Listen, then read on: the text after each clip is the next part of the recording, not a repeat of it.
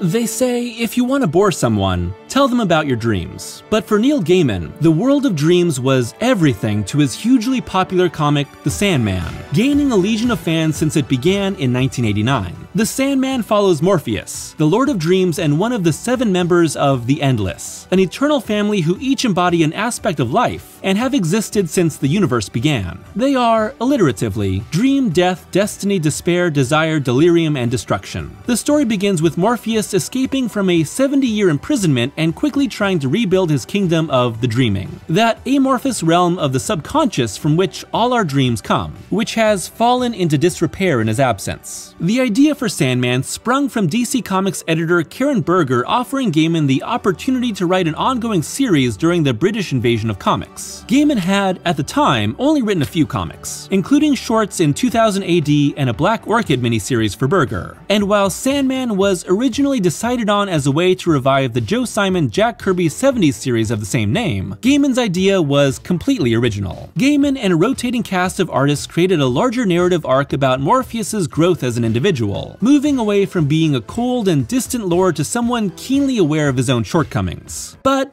I don't want to talk about the main story of Sandman. While it may dictate the larger plot of the comic and bring about its poetic end at 76 issues, Sandman is about much more. Something a lot harder to nail down. I know. Great basis for a video. Sandman is one of the most praised and influential comic books of the modern era, but I'd be lying if I said I loved it all. Really, my level of enjoyment of Sandman is all over the place from arc to arc, with the first few arcs nearly making me drop the book entirely in my first read-through. Sacrilege? Maybe, but I feel like Gaiman was still finding his voice and figuring out what he wanted to say with his series. The experience of reading Sandman is seeing a writer understand what his series is about. Specifically, we see Sandman move from being a horror comic, one where flesh and bone are torn apart in the real world, to a fantasy focused on the nature of stories, where dreams, tales, history, and hopes all blend together in an exploration of how we either change because of, or are destroyed by, our dreams.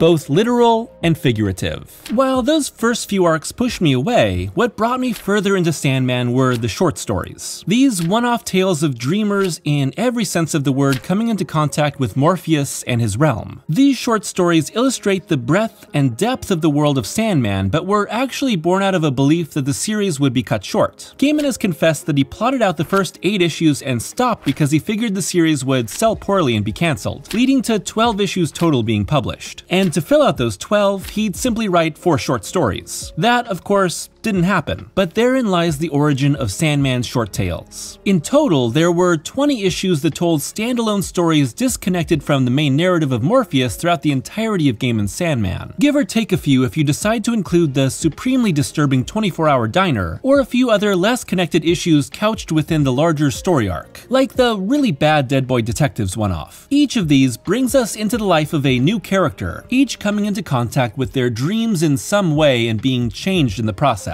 The characters that populate Sandman's short stories encapsulate every type of hero. Everyman, classical, tragic, anti, Byronic, and everything in between. The universe seen in Sandman is filled with gods, mythology, religions, beliefs, historical figures, and relationships that are sometimes only hinted at. While some of these shorts will inform the larger narrative in retrospect, each can be enjoyed on its own. An imprisoned muse giving life to an abuser's stories, a fairy tale that meets family history, Marco Polo accidentally stranded in a dreaming soft place. These are stories of stories giving meaning to life's tragedies and victories. And in the most narratively important short, The Song of Orpheus in the Sandman Special #1, Gaiman uses the Greek myth of Orpheus and Eurydice to cast a different light on both a well-known story and Dream himself. The inescapable tragedy of this myth will ultimately bring about more tragedy. The story is inescapable. It has existed before us all and will outlast us. Gaiman intends to show us that dreams in Sandman are created from a fabric of surreality and, in doing so, equates them with the storytelling process. As we go further into the book, we find that the process of creating dreams takes effort, like construction or putting on a play. The dreaming is a place that is constantly in flux, both due to magically appearing and disappearing aspects, but also because of its physical labor. We see that monotony through supporting characters like Mervyn Pumpkinhead, a pumpkin-headed redheaded janitor who talks like a stereotypical New Yorker and has no time for the silly, romantic notions of story. He just does his job. And really, that's what telling good stories takes. Hard work, time and effort. You can romanticize the notion of fantasy all you want, but no good story simply appeared on its own. Then again, dreams do. How someone chooses to classify the meaning of their dreams, random memories, nonsense, visions, often comes down to their worldview. But dreams are the byproduct of our subconscious forming abstract narratives that only make sense in the moment. None of us exist in a world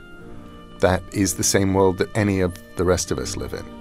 The world that's important is the world behind each of our eyes, which is something that none of the rest of us can access. And here lies the fantasy of Sandman. The dreams and dreamers of Sandman exist within a wider world of shared subconsciousness. And there's something both comforting and terrifying to know that the stories we experience when we're asleep aren't just confined to our own heads. The dreams of Sandman exist within a larger social consciousness. And in this idea of dreaming, we can take comfort in knowing we're not alone. But if we see the dreams of Sandman as metaphors for the act of creating and sharing stories, we see how the act of partaking in stories, even at different times and locations, is to understand each other. And in telling each other stories, we can connect these unique worlds that live in each of us. Which is why, for someone like me, who rarely, if ever, remembers their dreams, but is obsessed with the nature of story, the Sandman becomes more compelling the further it pushes into meta-narrative. In his 1964 book, Understanding Media, The Extensions of Man, Marshall McLuhan described comic books as a world of inclusive gesture and dramatic posture. In this, he defined comics as a cool media, requiring readers to actively engage in their storytelling to fill in the blanks, as opposed to film, a hot media that allows us to passively participate through simply viewing. The modern comic strip and comic book provide very little data about any particular moment in time, or aspect in space, of an object, said McLuhan. The viewer, or reader, is compelled to participate in completing and interpreting the few hints provided by the bounding lines. In Sandman, we are both storyteller and audience, the active readers of a cool media giving it the heat necessary to function, and the passive receptor ingesting stories of all forms. Each of these short stories speak to their readers in different ways, the terrifying, the comforting, and the haunting. No two readers' experience of a text as wide-ranging as the Sandman will be quite the same, and is likely why I began to love all of Sandman as a whole when I drew near its tragic end. Stories create a knowable order and satisfying conclusion to the random chaos of life. They create a literal narrative thread for us to hold onto in the storm of our lives. In their novel Supergods, fellow comic writer Grant Morrison writes, "Writers and artists build by hand little worlds that they hope might affect change in real minds. In the real world where stories are read, a story can make us laugh and cry, break our hearts, or make us angry enough to change the world." One of the great things about the short stories of Sandman is that Gaiman and company make us keenly aware that we are experiencing a story, with these shorts sometimes even having a story told by the people within said story. The result is the pleasure of experiencing story, and being keenly aware of its facets. There's no arc that greater personifies this than the 6-part World's End, which sees travelers from across time and reality stranded at the titular inn during a reality storm. To pass the time, each guest tells a story about something that happened to them or someone they know. Often, these stories contain more stories being told. The act pushes the reader deeper and deeper into fiction only to pull them back out level by level. Stories are dreams.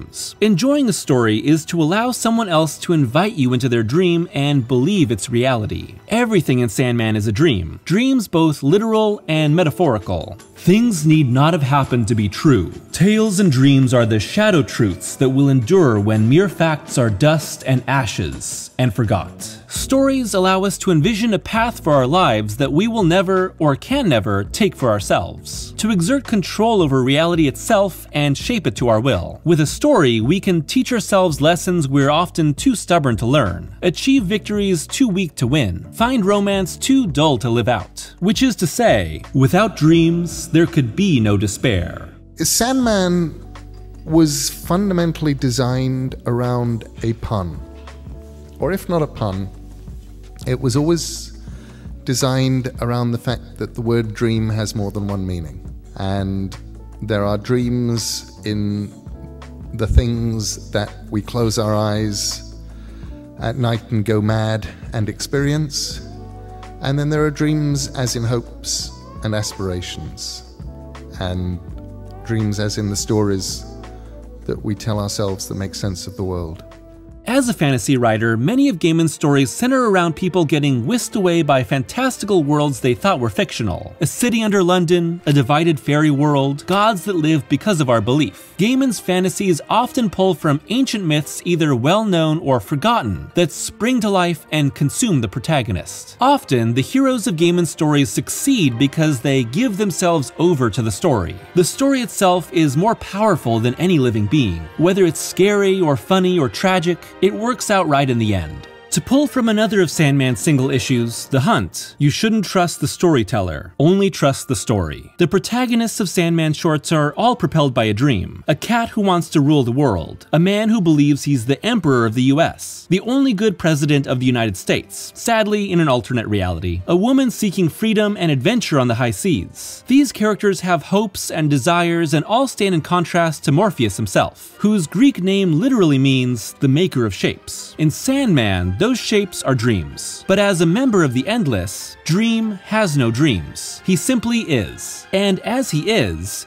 subject to the unavoidable rules that state his being. As revealed by long-lost brother Destruction, the Endless are ideas and repeating motifs who embody the elements of life. Destruction has chosen to not be destruction anymore, but destruction continues in the world. Likewise, when Dream was imprisoned, dreams continued, just in a more haphazard way. Yet Dream must always be Dream. The story dictates it. Morpheus himself is a stern, unknowable, unchanging figure. This, of course, is the impetus of Sandman's tragedy, but it also means that the Sandman is the calm center at the eye of the hurricane of dreams that blows about the many characters that come in and out of this narrative. And it's in two dueling storytellers that we see Gaiman the author reflected. Morpheus is clearly meant to look somewhat like Gaiman, as well as Robert Smith of The Cure. And as the ultimate author of all the stories found in Sandman, he shares an omniscient perspective with Gaiman. Destiny may know the fates of everyone with his book, but Destiny is a reader. Dream is the creator. The other storyteller is William Shakespeare. Yes, that's a pretty big boast for someone to make. I'm just like Shakespeare, you know. But Shakespeare, who appears in 3 of these standalone stories, Men of Good Fortune, A Midsummer Night's Dream, and The Tempest, which closes out Sandman, is a reflection of what Gaiman found himself dealing with at the time of the comic's publication. Shakespeare's dream is to be talented enough to inspire the dreams of others, and in doing so, live beyond the end of his own life. He strikes a bargain with Morpheus to write him 2 plays based on fantasies. In return, he is able to create great stories. Writing Sandman for me was the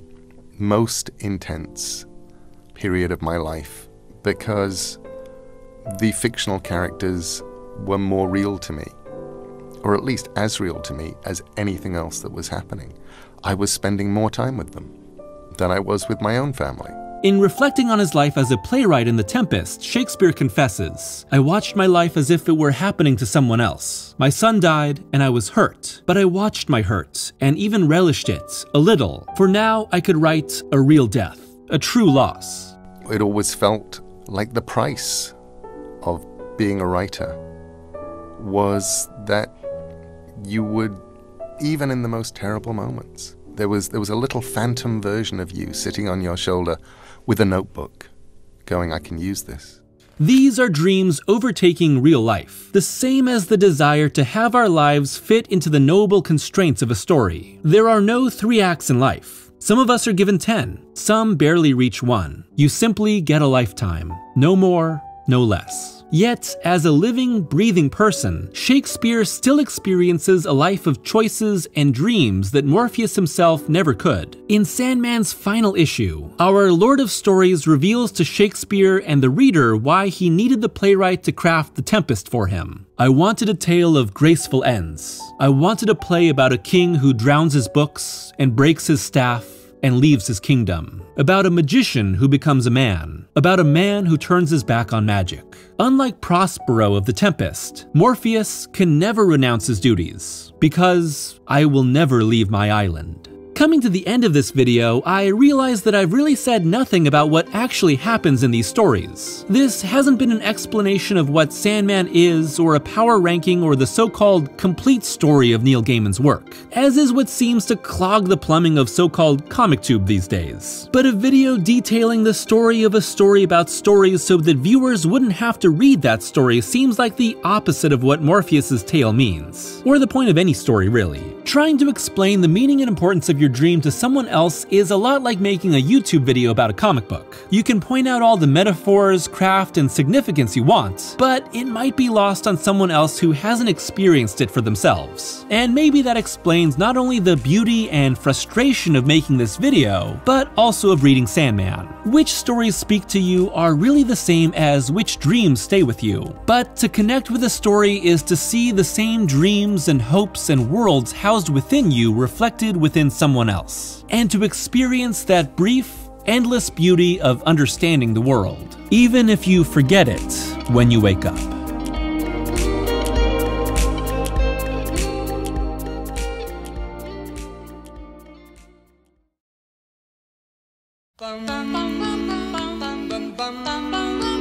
Thanks for watching today's video. I've finally made a video about Sandman. It took me quite a while to cover it, and I won't lie, that's because I had a really difficult time figuring out what exactly I wanted to say about the series. And after rereading a lot of it, I realized that I wanted to focus on the short stories of it. There's a lot of things you could say about Sandman. You could talk about the art, you could talk about the covers, you could talk about specific arcs, you could talk about specific characters throughout the comic, you can talk about Morpheus, you can talk about the nature of the endless, you can talk about Shakespeare, you can talk about Hob, you can talk about the gods featured throughout it. You can talk about just about anything throughout the comic and have a pretty meaty video, but I realized that I wanted to talk about these short stories, and specifically the nature of storytelling that Gaiman talks about throughout the series. But I really had a great time making this video, and there's a lot more that can be explored in Sandman, so I do plan on coming back to the series. This won't be an arc-by-arc series like I'm doing with Moore's Swamp Thing, but instead we'll probably talk about certain ideas traced throughout the series. So if you enjoyed the video and would like to see more Sandman videos, please share and like and comment below, because that really helps these videos be seen by more people. And if you'd like to support the channel in other ways, you can support me on Patreon, which is only $1 a month for early access to all videos and exclusive audio-only reviews. And a big thank you to all of my patrons for their continued support as always. I'll see you again soon with another video, and until then, I hope that you're taking care of yourselves, staying safe, and watching out for one another. See you again soon.